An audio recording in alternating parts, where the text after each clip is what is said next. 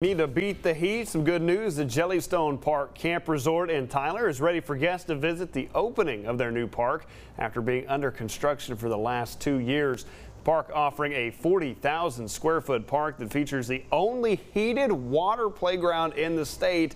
That'll appeal to both adults and children just in time as summer arrives.